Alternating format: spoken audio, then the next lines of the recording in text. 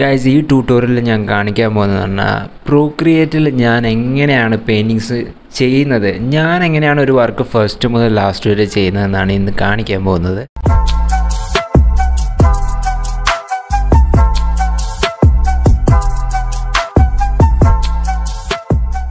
Hello guys, എൻ്റെ പേര് ദിൽകൃഷ്ണ. ഞാനൊരു ഫ്രീലാൻസ് ഇല്ലസ്ട്രേറ്ററാണ്.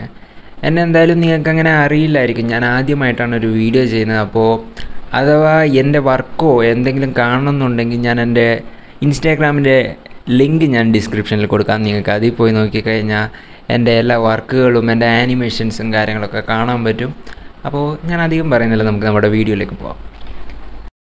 നമ്മുടെ ഫസ്റ്റ് സ്റ്റെപ്പ് എപ്പോഴും റെഫറൻസ് ആണ്. അപ്പോൾ ഞാനിപ്പോൾ നേരത്തെ ഒരു റെഫറൻസ് എടുത്തു വെച്ചിട്ടുണ്ട്, നമ്മുടെ ഒരു മെയിൻ റെഫറൻസ്. അപ്പോൾ ഞാനത് കാണിക്കാം. നമ്മൾ ഇന്ന് വരയ്ക്കാൻ പോകുന്ന എൻ്റെ മെയിൻ റെഫറൻസ് ആണ് ഇത് ഇവ്ഗനി ഗ്രിങ്കോ എന്ന് പറയുന്ന ഒരു ആർട്ടിസ്റ്റാണ്, പിയാനിസ്റ്റാണ്. അപ്പോൾ എനിക്ക് ഭയങ്കര ഇഷ്ടമുള്ളൊരു ആർട്ടിസ്റ്റാണ്. ഇദ്ദേഹത്തിൻ്റെ ഒരു പാട്ട് കേട്ടിട്ടാണ് എനിക്ക് ഈ ഒരു വരയ്ക്കാനുള്ളൊരു ഐഡിയ തന്നെ വന്നിട്ടുള്ളത്. അപ്പോൾ ഇത് ബേസ് ചെയ്തിട്ടാണ് നമ്മൾ വരയ്ക്കാൻ പോകുന്നത്. അപ്പോൾ എൻ്റെ മനസ്സിലിപ്പോൾ ഒരു ഗോസ്റ്റ് ഗേളും ഇയാളും ഒരുമിച്ച് ഈ പിയാനോ വായിക്കുന്നതായിട്ടാണ് ഉള്ളത്. അപ്പോൾ എനിക്കിപ്പോൾ ഒരു ഗോസ്റ്റ് ഗേൾ വേണം, പിന്നെ എനിക്ക് വേണ്ടുന്നത് ഒരു പിയാനിസ്റ്റിനെ വേണം, പിന്നെ ഒരു പിയാനോ വേണം, പിന്നെ ഒരു സ്പോട്ട് ലൈറ്റ് സെറ്റപ്പിൻ്റെ ഒരു റെഫറൻസ് വേണം. അങ്ങനെയാണെങ്കിൽ ഇങ്ങനെയുള്ള ചെറിയ ചെറിയ എലമെൻസൊക്കെയാണ് നമ്മൾ ഇതിലേക്ക് ഇങ്ങനെ സ്റ്റിച്ച് ചെയ്ത് നമ്മുടെ ഇല്ലസ്ട്രേഷനിലേക്ക് കയറ്റാൻ പോകുന്നത്. അപ്പോൾ ഈ എടുത്തിരിക്കുന്ന റെഫറൻസ് എല്ലാം ഞാനിപ്പോൾ ഒരു ഫോട്ടോഷോപ്പിൽ ഒരു ഫയൽ തുറന്ന് എല്ലാം ഞാൻ ഇങ്ങനെ അറേഞ്ച് ചെയ്ത് വെക്കാൻ പോവുകയാണ്. ഇതൊരു മൂഡ് ബോർഡ് പോലെ ഞാൻ ഇടയ്ക്കിടയ്ക്ക് എനിക്ക് ആവശ്യം വരുമ്പോൾ ഞാൻ ഇതിലേക്കാണ് നോക്കുക. അപ്പോൾ ഇങ്ങനെയാണ് ഇപ്പോൾ ഉണ്ടാവുക. ഞാൻ ഇടയ്ക്കിടയ്ക്ക് എനിക്കിപ്പോൾ വരയ്ക്കുന്നതിൻ്റെ ഇടയ്ക്ക് ഞാൻ ലാപ്ടോപ്പിൽ ഇതിവിടെ തുറന്നു വെച്ചിട്ടുണ്ടാവും. റെഫറൻസ് ആയ സ്ഥിതിക്ക് നമുക്കിനി ഒരു റഫ് സ്കെച്ചിലേക്ക് പോകാം. നമ്മൾ നേരത്തെ കണ്ട റെഫറൻസ് ബേസ് ചെയ്തുകൊണ്ട് നമ്മൾ ജസ്റ്റ് ഒന്ന് ഇത് റഫ് സ്കെച്ച് ചെയ്തെടുക്കാൻ പോവുകയാണ്. റഫ് സ്കെച്ച് എന്ന് പറഞ്ഞു കഴിഞ്ഞാൽ നമ്മൾ നേരത്തെ കണ്ട ആ റെഫറൻസ് ബേസ് ചെയ്തുകൊണ്ട് മാത്രം നമ്മൾ പ്രൊപ്പോർഷനും കാര്യങ്ങളും അറിയാൻ വേണ്ടി മാത്രം നമ്മൾ വരയ്ക്കുന്ന ഒരു സ്കെച്ചാണ്. നമ്മൾ നേരത്തെ വരച്ച റഫ് സ്കെച്ചിൻ്റെ പുറത്തൂടെ ഒരു പ്രാവശ്യം കൂടെ വരച്ച് ഒന്ന് ഷേപ്സ് മാത്രം ഒന്ന് റീഡിഫൈൻ ചെയ്തൊരു വെർഷനാണ് നമ്മളിപ്പോൾ കാണുന്നത്. ഇതിലേക്കാണ് നമ്മൾ ഡീറ്റെയിൽസ് ആഡ് ചെയ്യാൻ പോകുന്നത്. ഡീറ്റെയിൽസ് ആഡ് ചെയ്യുമ്പോൾ ഇതൊരു ഫൈനൽ വർക്ക് പോലെ തന്നെ കണ്ട് എല്ലാ ചെറിയ ചെറിയ ഡീറ്റെയിൽസും ആഡ് ചെയ്യാൻ മാക്സിമം ശ്രദ്ധിക്കുക. നിങ്ങളുടെ പ്രൊപ്പോർഷനും കാര്യങ്ങളൊക്കെ നിങ്ങൾ ഇടയ്ക്കിടയ്ക്ക് ഒന്ന് ചെക്ക് ചെയ്യുക. ഇതിൽ നമുക്ക് കുറേ തെറ്റുകളൊക്കെ വന്നു കഴിഞ്ഞാൽ പിന്നെ ഇതിൻ്റെ അടുത്ത സ്റ്റെപ്പിൽ നമുക്കത് തിരുത്താൻ കുറച്ചും കൂടി ബുദ്ധിമുട്ടായിരിക്കും. അപ്പോൾ ഇപ്പോൾ തന്നെ നമുക്ക് പറ്റുന്ന രീതിക്കുള്ള തെറ്റുകളും കാര്യങ്ങളൊക്കെ കണ്ടുപിടിച്ച് നമ്മളതിനെ തിരുത്തിയെടുക്കുക എന്നുള്ളതാണ് നമ്മൾ ചെയ്യുന്നത്. ഇതിന് ശേഷമുള്ള പ്രോസസ്സ് എന്ന് പറഞ്ഞാൽ ഇങ്കിങ് ആണ്. ഇങ്കിങ്ങിന് ഞാൻ ഉപയോഗിക്കുന്നത് ടെക്നിക്കൽ പെന്നാണ്. അപ്പോൾ നേരത്തെ വരച്ച സ്കെച്ച് ലെയറിൻ്റെ ഒപ്പാസിറ്റി കുറച്ച ശേഷം നമ്മൾ ടെക്നിക്കൽ പെൻ എടുത്തിട്ട് ഈ ഷേപ്സ് ഒന്നും കൂടെ ഒന്ന് ഷാർപ്പായിട്ട് റീഡിഫൈൻ ചെയ്തെടുക്കാൻ പോവാണ്. നമ്മുടെ ഈ ഷേപ്സ് ഞാൻ റീഡിഫൈൻ ചെയ്യുന്നതിൻ്റെ കാരണം എന്ന് പറഞ്ഞാൽ നല്ല ഷേപ്സ് ഉണ്ടെങ്കിൽ മാത്രമേ നമ്മുടെ വർക്ക് കാണാനായിട്ട് ഒരു ഭംഗിയൊക്കെ ഉണ്ടാവുള്ളൂ. അപ്പോൾ നമ്മൾ നല്ല ഷേപ്സ് ഉണ്ടെങ്കിലേ നല്ല വർക്ക് ഉണ്ടാവുള്ളൂ. സ്കെച്ച് ഇങ്ക് ചെയ്യുന്നതെന്ന് പറഞ്ഞാൽ കുറച്ച് വലിയൊരു ലോങ് പ്രോസസ്സാണ്. അപ്പോൾ നിങ്ങൾക്ക് എങ്ങനെയാണ് ഈ സ്കെച്ച് ഞാൻ ഇങ്ക് ചെയ്യുന്നതെന്ന് അറിയാൻ താല്പര്യമുണ്ടെങ്കിൽ ജസ്റ്റ് ഒന്ന് കമൻറ്റ് ചെയ്യുക. നമുക്ക് ആൾക്കാർക്ക് അറിയണം എന്നുണ്ടെങ്കിൽ ഞാൻ എന്തായാലും പുതിയൊരു വീഡിയോ ചെയ്യുന്നതാണ് ഇങ്കിങ്ങിന് മാത്രമായിട്ട്. നമ്മളിപ്പോൾ ചെയ്യുന്ന വർക്കിൽ രണ്ടാൾക്കാരും ഒരു ബാക്ക്ഗ്രൗണ്ടുമാണ് ഉള്ളത്. അപ്പോൾ ഇത് രണ്ടാൾക്കാരെയും ആ ബാക്ക്ഗ്രൗണ്ടും വേറെ വേറെ ലെയറിൽ ചെയ്യാനായിട്ട് ശ്രദ്ധിക്കുക. കാരണം അത് നമുക്ക് പെയിൻറ്റ് ചെയ്യുമ്പം അല്ലെങ്കിൽ അത് വലിയൊരു ബുദ്ധിമുട്ടാവും അവസാനം. നമ്മൾ ആദ്യം ഒരു സ്കെച്ച് വരച്ചിട്ടുണ്ട് എന്ന് കരുതി അതേപോലെ ആവണം നമ്മുടെ ഫൈനൽ വർക്ക് എന്ന് യാതൊരു നിർബന്ധമില്ല. അപ്പോൾ നിങ്ങൾ ഈ വരയ്ക്കുമ്പോൾ ജസ്റ്റ് ഒന്ന് എക്സ്പെരിമെൻ്റ് ചെയ്ത് നോക്കുക. ഇതാണ് ശരിക്കും പറഞ്ഞാൽ നമ്മൾ ഈ വരയ്ക്കുന്നതിലുള്ളൊരു ഫണ്ണ് എന്ന് പറഞ്ഞാൽ. നമുക്ക് വരച്ചുകൊണ്ടിരിക്കുമ്പോഴായിരിക്കും പുതിയ പുതിയ ഐഡിയാസ് വരുന്നത് അല്ലേ. അപ്പോൾ നമുക്ക് പുതിയ പുതിയ ഐഡിയാസ് വരുമ്പോൾ എന്ത് ചെയ്യുക, നമ്മൾ ജസ്റ്റ് ഒന്ന് വരച്ച് നോക്കുക. അത് നല്ലതാണെങ്കിൽ എടുക്കുക, അല്ലെങ്കിൽ നമ്മൾ വിട്ട് കളയാം. ഇപ്പോൾ ഞാൻ തന്നെ നേരത്തെ വരച്ച സ്കെച്ചിൽ നിന്ന് ഒരുപാട് വ്യത്യാസമുണ്ട്. ഇപ്പോഴത്തെ ഇങ്ക് ചെയ്യുന്ന സ്കെച്ച് എന്ന് പറഞ്ഞാൽ ഒരുപാട് വ്യത്യാസമുണ്ട്. കാരണം ഞാനിത് വരച്ചുകൊണ്ടിരിക്കുമ്പോഴായിരിക്കും എനിക്ക് തോന്നുന്നത് ഇത് ഹെയർ സ്റ്റൈൽ കുറച്ചൊന്ന് മാറ്റി നോക്കിയാലോ എന്ന് തോന്നുമ്പോൾ ഞാൻ അപ്പോൾ തന്നെ ഹെയർ സ്റ്റൈൽ എടുത്ത് മാറ്റി നോക്കും. അപ്പോൾ ഇത് എനിക്ക് ഇഷ്ടപ്പെട്ടിട്ടുണ്ടെങ്കിൽ ഞാനത് അവിടെ വെക്കും.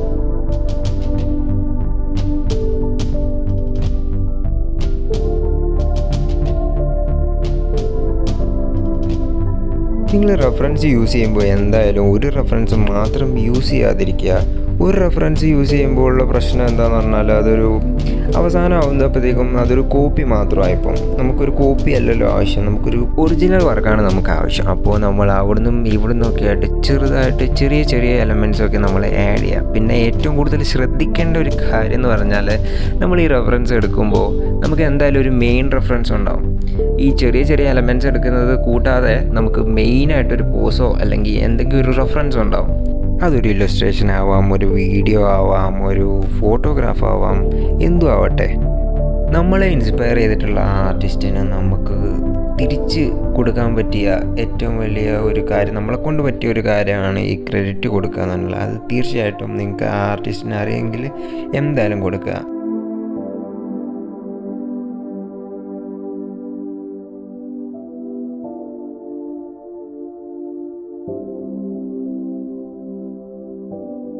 അപ്പോൾ ഗായ്സ്, നമ്മുടെ സ്കെച്ച് ഒരുവിധം ഫിനിഷ് ചെയ്തിട്ടുണ്ട്. ഇനി നമുക്ക് അടുത്ത സ്റ്റെപ്പിലേക്ക് പോവാം. അപ്പോൾ ഗായ്സ്, നമ്മുടെ സ്കെച്ചിങ് കഴിഞ്ഞു. ഇനി നമ്മൾ ചെയ്യാൻ പോകുന്ന പെയിൻറ്റിംഗ് ആണ്. അതിനാദ്യം നമ്മൾ ചെയ്യുന്നത് ഒരു ബേസ് കളർ അടിക്കുക എന്നുള്ളതാണ്. ബേസ് കളർ എന്ന് പറയുമ്പോൾ നമ്മൾ ഇതിൻ്റെ ഏറ്റവും ബേസായിട്ട് നമ്മൾ കളർ അടിക്കുന്നതിന് മുന്നേ ഏറ്റവും പുറകെ വരുന്ന കളറാണ് ഈ ബേസ് കളർ. നമ്മുടെ വൈറ്റ് ബാക്ക്ഗ്രൗണ്ട് മാറ്റിയിട്ട് ഞാനൊരു ചെറിയൊരു ഗ്രേ സ്റ്റോണുള്ള ഒരു ബാക്ക്ഗ്രൗണ്ടാണ് എടുത്തിരിക്കുന്നത്. കാരണം നമ്മുടെ പെയിൻറ്റിങ് വരുന്നത് കുറച്ച് ഡാർക്കായിട്ടാണ് വരുന്നത്. അപ്പോൾ നമുക്ക് ആ ഒരു ടോണാണ് നമുക്ക് ആവശ്യം. ഈ പിയാനിസ്റ്റും പിയാനോ ഇരിക്കുന്ന ആ ലെയർ നമുക്ക് അതിനടിയിൽ പുതിയൊരു ലെയർ ഉണ്ടാക്കി നമ്മൾ അവിടെ ഒരു ബേസായിട്ടൊരു ഗ്രേ, ഒരു ഡാർക്ക് ഗ്രേ കളർ നമ്മളിവിടെ ഫില്ല് ചെയ്യാൻ പോവാണ്. ഇതുപോലെ നമുക്ക് ആ മാസ്കിംഗ് ടൂൾ കൊണ്ട് നമുക്ക് പെട്ടെന്ന് ഈ എളുപ്പത്തിൽ ഈ ഏരിയ മൊത്തം നമുക്ക് കവർ ചെയ്യാൻ പറ്റുന്നതാണ്. ഇതാണ് ഞാൻ ആദ്യമേ പറഞ്ഞത്, നമുക്ക് 2 ലെയറിൽ ചെയ്യേണ്ടി വരും എന്ന്, ഇതാകുമ്പോൾ എളുപ്പമാവുമെന്ന് പറഞ്ഞത് അതുകൊണ്ടായിരുന്നു. ഇപ്പോൾ നമ്മൾ ചെയ്യുന്നതെന്ന് പറഞ്ഞാൽ ഇത് ഫുള്ളായിട്ട് നമ്മൾ ഈ മാജിക് വാണ്ട് പോലത്തെ ഒരു ടൂൾ ഉപയോഗിച്ച് നമ്മളത് ഫുള്ള് കവർ ചെയ്തിട്ട് അത് അങ്ങ് ഫില്ല് ചെയ്യാണ്. അതേപോലെ തന്നെ നമ്മളിപ്പോൾ ആ പെൺകുട്ടീൻ്റെ ലെയറും അങ്ങനെ ചെയ്തിട്ടുണ്ട്. അതിനടിയിലൊരു ലെയർ ഇട്ടതിന് ശേഷമാണ് നമ്മളത് ഫില്ല് ചെയ്തിട്ടുള്ളത്. ഇത് രണ്ടും 2 ലെയറാണ്.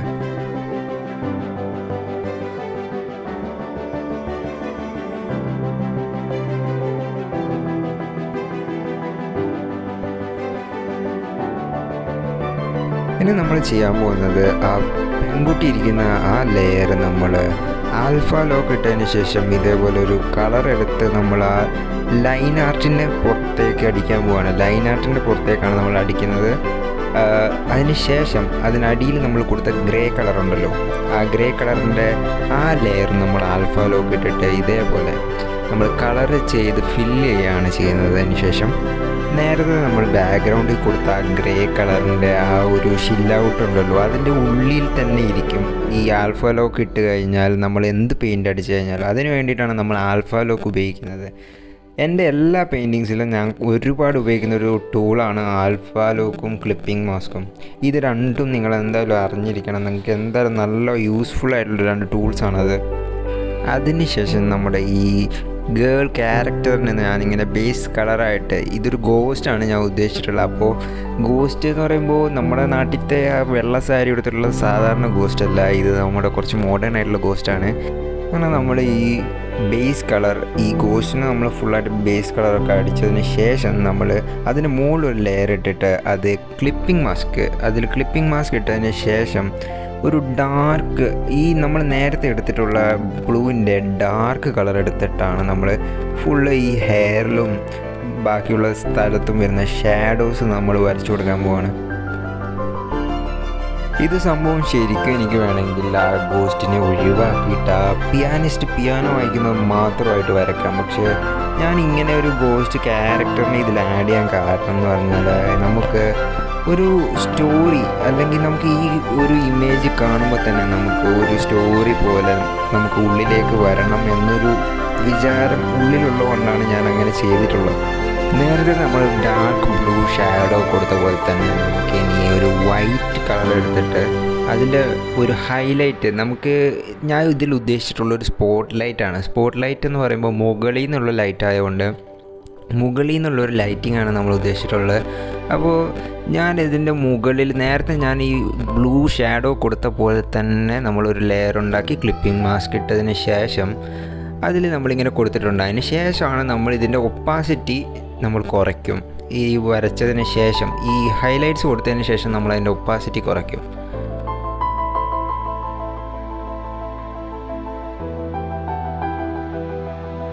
ഇനി ഈ ഗോസ്റ്റ് ക്യാരക്ടറിൻ്റെ ലൈൻ ആർട്ട് നമ്മൾ നേരത്തെ ആൽഫ ലോക്ക് ഇട്ട് വെച്ചിട്ടുണ്ട്. ആ ആൽഫ ലോക്ക് ഇട്ട് വെച്ച ലെയറിൽ നമുക്ക് കുറച്ചും കൂടെ ഇതൊന്ന് പ്രൊജക്റ്റ് ചെയ്ത് നിൽക്കാൻ വേണ്ടിയിട്ട് ഒന്ന് കുറച്ചും കൂടെ ഡാർക്ക് ഔട്ട്ലൈൻ കൊടുക്കാൻ പോവാണ് ഇതിന്.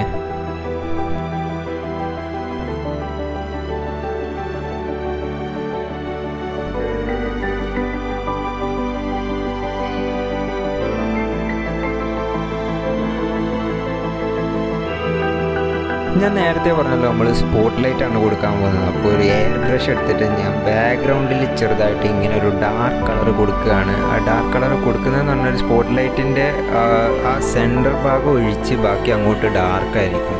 അപ്പോൾ ഇത് രണ്ട് ലെയറിലാണ് ഞാൻ ചെയ്യുന്നത്. ഒരു ഡാർക്ക് ബാക്ക്ഗ്രൗണ്ട് ഞാൻ ആദ്യം കൊടുത്തു. അതിന് ശേഷം ഇതേപോലെ ഞാനൊരു സ്പോട്ട് ലൈറ്റ് പോലത്തൊരു സംഭവം ഞാൻ അവിടെ സെറ്റ് ചെയ്യാണ്. നമ്മളിപ്പോൾ തൽക്കാലം സ്പോട്ട് ലൈറ്റ് കറക്റ്റ് ആവണ്ട, നമുക്കൊരു ഐഡിയ കിട്ടാൻ വേണ്ടി മാത്രമാണ് ഞാൻ ആ സ്പോട്ട് ലൈറ്റ് അവിടെ സെറ്റ് ചെയ്തത് നേരത്തെ. ഇനി നമ്മളിപ്പോൾ നേരത്തെ നമ്മുടെ ഗോസ്റ്റ് ക്യാരക്ടറിന് ചെയ്ത പോലെ തന്നെ നമ്മുടെ നേരത്തെ റെഡിയാക്കി വെച്ചിട്ടുള്ള ഗ്രേ ലെയറിലേക്ക് നമ്മൾ ആൽഫ ലോക്ക് ഇട്ടതിന് ശേഷം ഇതേപോലെ കളർ അടിച്ച് കയറ്റാൻ പോവുകയാണ്. നമ്മുടെ ബേസ് കളർ, ഈ പിയാനിസ്റ്റിൻ്റെ ബേസ് കളറാണ് നമ്മൾ അടിക്കുന്നത്.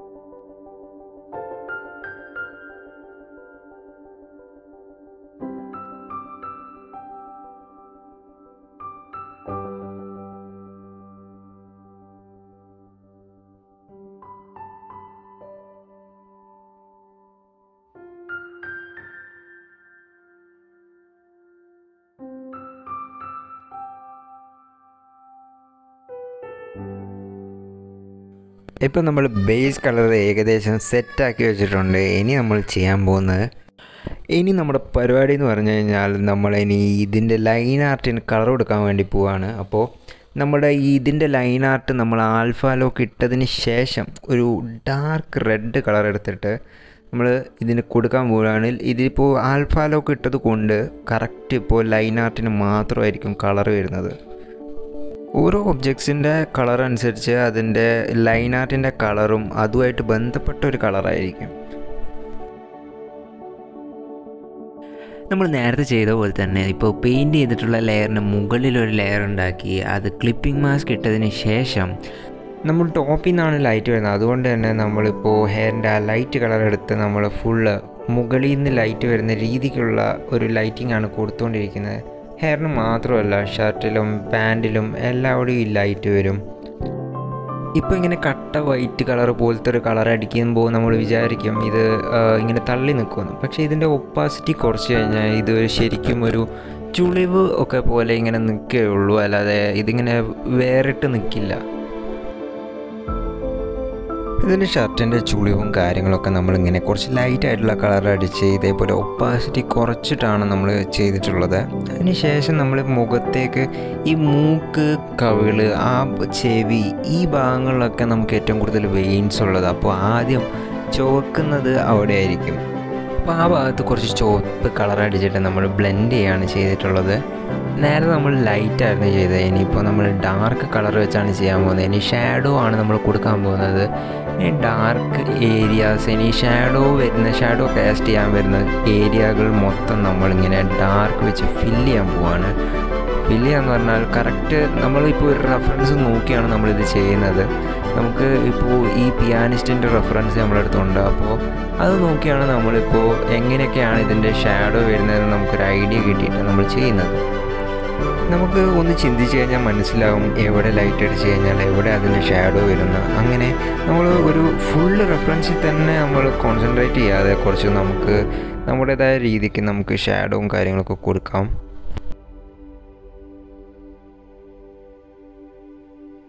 ഇനി ഈ പ്രോസസ്സ് നമ്മളിങ്ങനെ തുടർന്നുകൊണ്ടിരിക്കും. ഇതിനൊരു 3D എഫക്റ്റ് പോലെ നമ്മൾ കിട്ടുന്നവരെ നമ്മൾ ഈ പ്രോസസ്സ് ഇങ്ങനെ തുടർന്നുകൊണ്ടിരിക്കും. ഇതിപ്പോൾ ഞാൻ ഏറ്റവും പുറത്തേക്കുള്ള ലൈറ്റിങ്, ഇതിൻ്റെ സ്പോട്ട് ലൈറ്റിൻ്റെ മെയിനായിട്ടുള്ള ലൈറ്റിംഗ് ആണ് കൊടുക്കുന്നത്. നേരത്തെ കാണിച്ചപ്പോൾ തന്നെ നമ്മൾ ക്ലിപ്പിംഗ് മാസ്ക് ഇട്ടതിന് ശേഷം ഇതേപോലെ നമ്മൾ നേരത്തെ പെയിൻറ്റ് ചെയ്ത് വെച്ചിട്ടുള്ള ലെയറിൻ്റെ പുറത്തേക്ക് ഇങ്ങനെ അടിക്കുകയാണ്.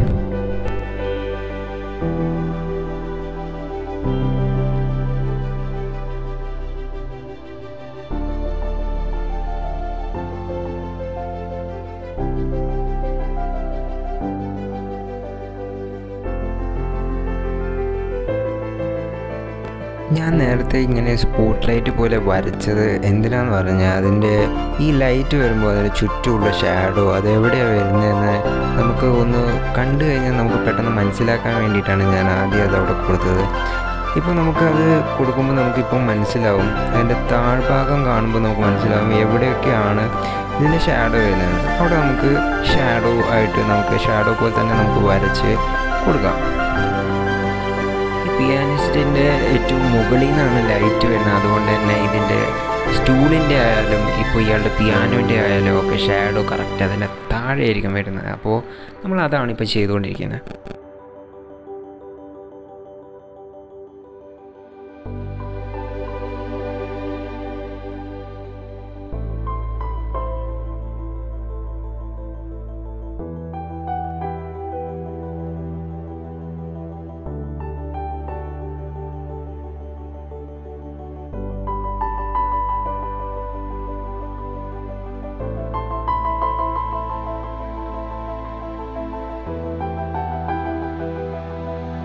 ഗോസ്റ്റിൻ്റെ ലെയർ നമ്മൾ നേരത്തെ ഡ്യൂപ്ലിക്കേറ്റ് ചെയ്തു വെച്ചായിരുന്നു. അതിന് ശേഷം നമ്മൾ ചെയ്യുന്നത് എന്ന് പറഞ്ഞാൽ ഏറ്റവും ടോപ്പിലുള്ള ഗോസ്റ്റിൻ്റെ ലെയർ എടുത്ത് നമ്മൾ ബ്ലൂം എഫക്റ്റാണ് കൊടുക്കുന്നത്. ബ്ലൂം എഫക്റ്റ് കൊടുത്തു കഴിഞ്ഞാൽ അതിൽ നിന്നൊരു പ്രകാശം വരുന്ന പോലെയുള്ള ഒരു എഫക്റ്റ് ആയിരിക്കും ഉണ്ടാവുക. എന്നിട്ട് ആ എഫക്റ്റിൻ്റെ അത് കൊടുത്ത ലെയർ നമ്മൾ ബ്ലെൻഡിങ് മോഡിൽ പോയതിന് ശേഷം അതിൽ നമ്മൾ ആഡ് എന്നുള്ള ഓപ്ഷനാണ് എടുത്തിട്ടുള്ളത്. ആഡ് കൊടുത്തു കഴിഞ്ഞാൽ ഒരു തിളക്കം അല്ലെങ്കിൽ ഒരു പ്രകാശം നമ്മൾക്ക് കുറച്ച് കൂടുതലുണ്ടാവും. അത് കൊടുത്തതിന് ശേഷം നമ്മൾ ഇതിൻ്റെ ഒപ്പാസിറ്റി നമ്മൾ കുറച്ചും കൂട്ടിയും നോക്കി കറക്റ്റ് നമുക്ക് ഒരു ഓക്കെ ആണ് എന്ന് തോന്നുന്നവരെ നമ്മളത് ചെയ്യുക. അതിനുശേഷം ഈ ഗോസ്റ്റിൽ നിന്ന് കുറച്ച് വെളിച്ചം, ഇതിൻ്റെ ഒരു ലൈറ്റിങ് നമുക്ക് ഇയാളിലേക്ക് കൂടെ വേണം. ആ ലൈറ്റിങ് കൂടെ നമ്മൾ കൊടുക്കുക. പക്ഷേ അതിപ്പോൾ നമുക്ക് ആവശ്യമില്ല. നമുക്കിപ്പോൾ അവിടെ ലെയർ ഓഫ് ചെയ്ത് വെക്കാം. നമുക്കിത് അവസാനമാണ് അതിൻ്റെ ആവശ്യം വരുന്നത്.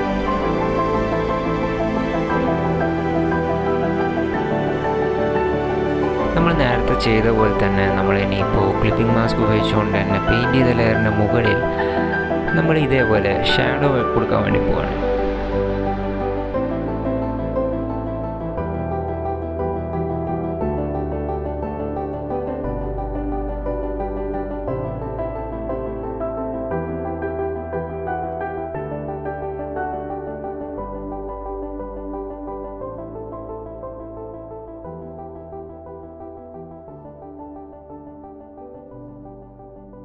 ഇത് ഞാൻ എവിടുന്നും പഠിച്ച ഒരു ടെക്നിക്കൊന്നുമല്ല. അപ്പോൾ ഇനിയിപ്പോൾ എൻ്റെ ടെക്നിക്ക് ചിലപ്പോൾ നിങ്ങൾക്ക് കുറച്ച് കോംപ്ലിക്കേറ്റഡ് ആയിട്ടായിരിക്കും തോന്നുന്നത്. പക്ഷേ എനിക്ക് പേഴ്സണലി എനിക്ക് ഏറ്റവും എളുപ്പമായിട്ട് തോന്നിയ ഒരു കളറിങ് മെത്തേഡാണ് ഇത്. ഇങ്ങനെ ഡാർക്ക് ഷാഡോ, ലൈറ്റ്, ഡാർക്ക് ലൈറ്റിൻ്റെ കുറേ ലെയർ വെച്ചിട്ടുള്ളൊരു സംഭവം എന്ന് പറയുന്നത്.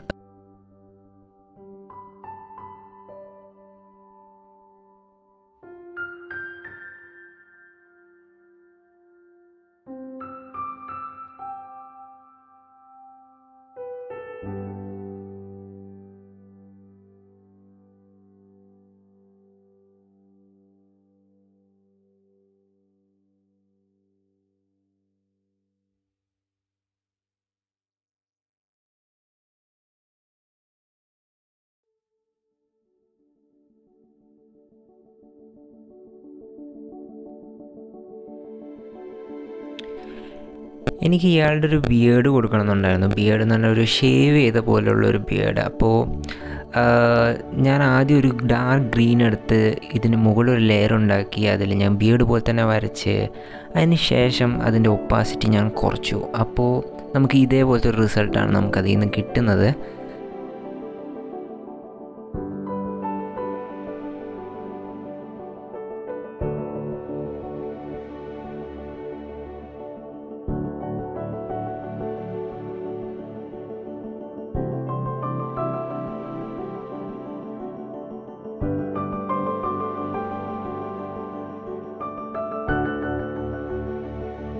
നമ്മുടെ ഇല്ലസ്ട്രേഷൻ ഒരു 3D ഒരു ലുക്ക് കിട്ടുന്ന വരെ ഞാൻ ഇങ്ങനെ ലൈറ്റും ഡാർക്കും വെച്ച് ഞാൻ ഇതിങ്ങനെ ചെയ്തുകൊണ്ടേയിരിക്കും. ഈ പ്രോസസ്സ് ഇങ്ങനെ റിപ്പീറ്റ് ചെയ്തുകൊണ്ടിരിക്കും.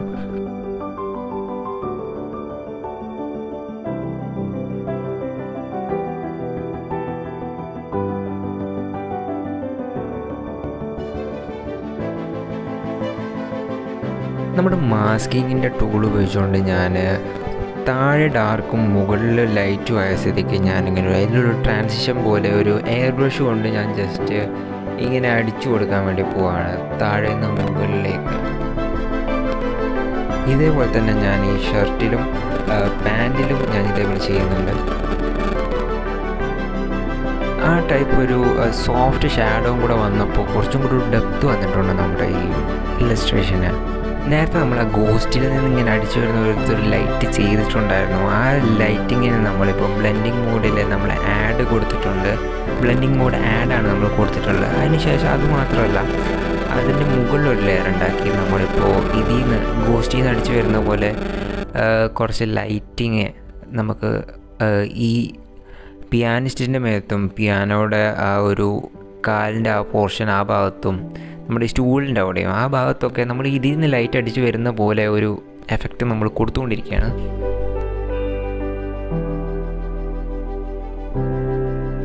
നമ്മൾ നേരത്തെ ഒരു സ്പോട്ട് ലൈറ്റ് ചെയ്ത് വെച്ചായിരുന്നു. ആ സ്പോട്ട് ലൈറ്റ് നമ്മൾ ഇനി ഉപയോഗിച്ച് അത് നമുക്ക് ഇതിലൊരു ഹ്യൂ സാച്ചുറേഷൻ എന്ന് പറഞ്ഞൊരു പ്രോക്രിയേറ്റിലെ ഓപ്ഷൻ ഉണ്ട്. ഹ്യൂ സാച്ചുറേഷനിൽ പോയി കഴിഞ്ഞാൽ നമുക്ക് കളേഴ്സ് ചേഞ്ച് ചെയ്യാൻ വേണ്ടി പറ്റും. ഇതേപോലെ കളേഴ്സ് നമുക്ക് ചേഞ്ച് ചെയ്യാം. കളേഴ്സ് ചേഞ്ച് ചെയ്തിട്ട് നമുക്ക് നമ്മുടെ ഇല്ലസ്ട്രേഷന് ചേരുന്ന ഒരു കളർ എടുത്ത് സെറ്റാക്കിയതിന് ശേഷം സ്പോട്ട് ലൈറ്റ് ആയതുകൊണ്ട് തന്നെ താഴെ ഒരു വട്ടം പോലെ ഒരു സംഭവം ഉണ്ടാവും. ആ വട്ടമാണ് നമ്മളിപ്പോൾ ചെയ്തുകൊണ്ടിരിക്കുന്നത്. ആ വട്ടത്തിൻ്റെ ബ്ലെൻഡിങ് മോഡ് നമ്മൾ മാറ്റി നമ്മളൊരു ഓവർലേ മോഡാണ് കൊടുക്കുന്നത്. ഓവർലേ മോഡ് കൊടുത്തു കഴിഞ്ഞാൽ നമ്മുടെ ഒരു വെളിച്ചം തട്ടി നിൽക്കുന്ന പോലത്തെ ഒരു എഫക്റ്റ് ആയിരിക്കും കിട്ടുന്നത്. ഇനി ആ ലെയർ നമ്മൾ ഏറ്റവും താഴെ കൊണ്ടുപോയി അതിൻ്റെ വേണ്ടത് ഇപ്പോൾ ഈ സ്റ്റൂളിൻ്റെ അടിയിലൊക്കെ നമ്മൾക്ക് ചെറുതായിട്ടൊരു സ്റ്റൂളിൻ്റെ ഉള്ളിൽ കൂടെ പോകുന്ന പോലെ ഒരു ഇത് കാണാം. അത് നമുക്ക് ആവശ്യമില്ല. അവിടെ നമ്മൾ ഇറേസ് ചെയ്ത് കളയുകയാണ് ചെയ്യാൻ പോകുന്നത്. ഇറേസ് ചെയ്ത് കളഞ്ഞതിന് ശേഷം പ്രോക്രിയേറ്റ് സെറ്റിങ്സിൽ പോയി കഴിഞ്ഞാൽ നമുക്ക് ഒരു ഗോഷ്യൻ ബ്ലർ എന്ന് പറയുന്നൊരു ഓപ്ഷനാണ്. നമ്മുടെ ഈ റൗണ്ടിൻ്റെ എഡ്ജ് ഭയങ്കരമായിട്ടുള്ളൊരു ഷാർപ്പ് റൗണ്ടാണ് ഇപ്പോൾ ഉള്ളത്. നമുക്കതിൻ്റെ ആവശ്യമില്ല. അപ്പോൾ നമ്മൾ ഗോഷ്യൻ ബ്ലറിൽ പോയിട്ട് അത് ചെറുതായിട്ടൊന്ന് സ്ലൈഡ് ചെയ്ത് കഴിഞ്ഞാൽ നമുക്ക് കറക്റ്റായിട്ട് ഇതിൻ്റെ എഡ്ജൊക്കെ ഒന്ന് സ്മഡ്ജായി കിട്ടും. അതിനാണ് നമ്മളിപ്പോൾ ഗോഷ്യൻ ബ്ലർ ഉപയോഗിച്ചത്.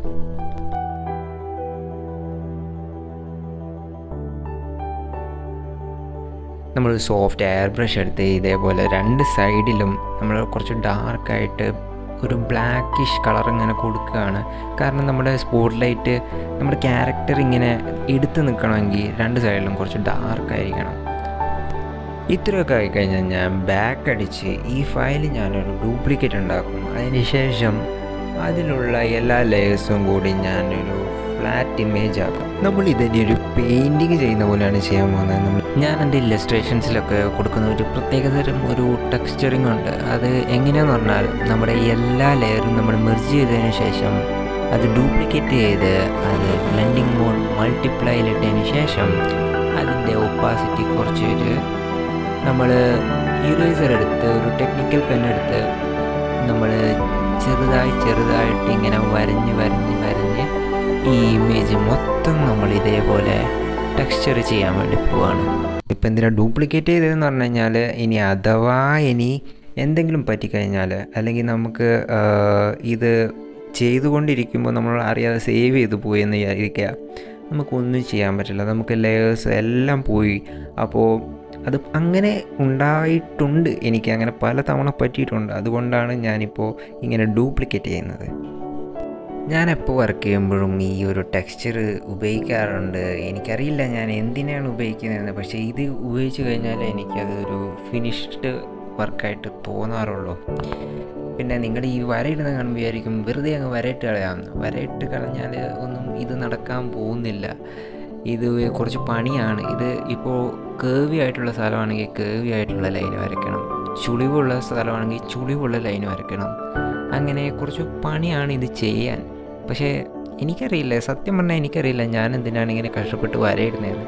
പക്ഷേ ഇത് കഴിഞ്ഞ് കഴിഞ്ഞാൽ എനിക്കൊരു സാറ്റിസ്ഫാക്ഷനാണ്.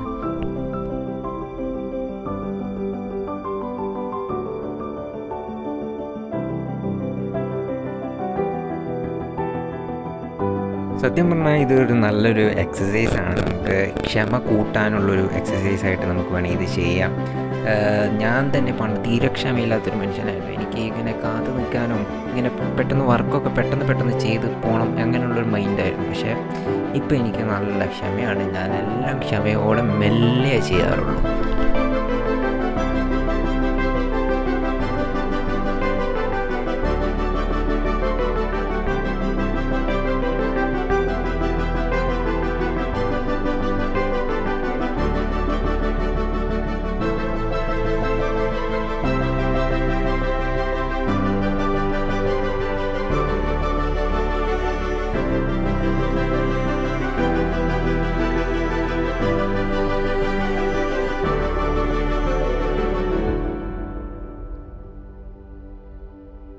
നമ്മൾ ടെക്സ്ചറിങ് കഴിഞ്ഞു. ഇനി നമ്മൾ ഫൈനലായിട്ട് ചെറിയ ഡീറ്റെയിൽസ് അങ്ങനത്തെ കാര്യങ്ങളൊക്കെ ആഡ് ചെയ്യാൻ പോവുകയാണ്.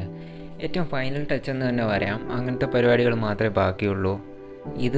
ഇതൊക്കെ കഴിഞ്ഞിട്ട് നമ്മുടെ ഒരു ചെറിയൊരു പരിപാടി കൂടെ, അതും കൂടെ കഴിഞ്ഞാൽ നമ്മുടെ ഈ വർക്ക് കഴിഞ്ഞു.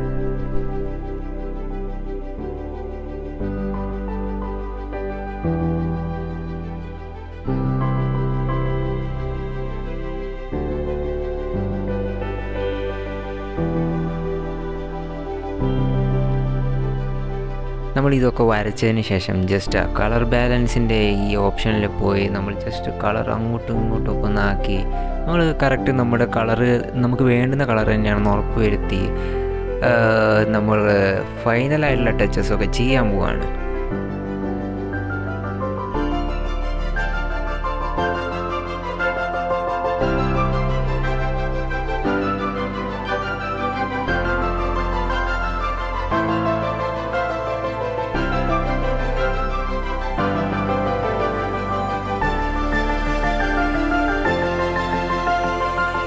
സിഗരറ്റ് വരച്ചതിന് ശേഷം പുക വരയ്ക്കാൻ മറന്നുപോയി. നമുക്കിനി പുകയും കൂടെ വരച്ച് ഒരു ചെറിയൊരു പണിയും കൂടിയേ ബാക്കിയുള്ളൂ. അതും കൂടി ചെയ്ത് കഴിഞ്ഞാൽ നമ്മുടെ വർക്ക് ഫിനിഷ് ആയിരിക്കുകയാണ്. ഇനി അവസാനമായിട്ട് നമ്മൾ ചെയ്യാൻ പോകുന്ന കാര്യം എന്ന് പറഞ്ഞാൽ നമ്മുടെ ഈ പ്രോക്രിയേറ്റിൻ്റെ സെറ്റിങ്സിൽ നോയ്സ് എന്ന് പറഞ്ഞൊരു ഓപ്ഷൻ ഉണ്ടാവും. അതിൽ നമ്മളൊരു 10 താഴെ നോയ്സ് കൊടുത്ത് ആ സ്ലൈഡർ ഒന്ന് ചെറുതായിട്ട് സ്ലൈഡ് ചെയ്യുക. അതും കൂടെ കഴിഞ്ഞാൽ നമ്മുടെ വർക്ക് ഫിനിഷ് ആയിരിക്കുകയാണ് ഗായ്സ്. അപ്പോൾ ഇതാണ് നമ്മുടെ ഏറ്റവും ഫൈനലായിട്ടുള്ള നമ്മുടെ ഇല്ലസ്ട്രേഷൻ എന്ന് പറഞ്ഞു കഴിഞ്ഞാൽ നമുക്ക് കിട്ടിയിരിക്കുന്ന ഔട്ട് ഇതാണ്. നിങ്ങൾക്ക് ഈ വീഡിയോ ഇഷ്ടപ്പെട്ടെന്ന് കരുതുന്നു. ഞാൻ ആദ്യമായിട്ടാണ് ഒരു വീഡിയോ ചെയ്യുന്നത്. അതിൻ്റെ ചെറിയ പോരായ്മകളും കാര്യങ്ങളൊക്കെ ഉണ്ടാവും. നമുക്ക് അടുത്ത വീഡിയോയിൽ എന്തായാലും അടിപൊളിയാകാം. അപ്പോൾ നിങ്ങൾക്ക് വീഡിയോ ഇഷ്ടപ്പെട്ടിട്ടുണ്ടെങ്കിൽ എന്തായാലും ലൈക്ക് അടിക്കുക, സബ്സ്ക്രൈബ് ചെയ്യുക. നിങ്ങൾക്ക് ആർട്ടിസ്റ്റ് സുഹൃത്തുക്കളുണ്ടെങ്കിൽ അവർക്ക് അയച്ചു കൊടുക്കുക. അപ്പോൾ നമുക്ക് അടുത്തൊരു വീഡിയോ കാണുന്നവരെ ബൈ.